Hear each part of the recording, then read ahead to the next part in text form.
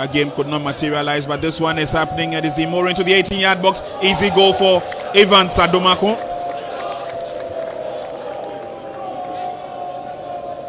So again, without any stress, without any hustle, thing happening. Now that long ball from Yusuf Mubarak, and it troubled Emmanuel Jande, and Imoro capitalized on that, and just, you know, look at that pass, brilliant pass to locate Adomako, who was lacking, who was attacking that ball, and he makes it goal number 3 in the MTN FA Cup for Kotoko.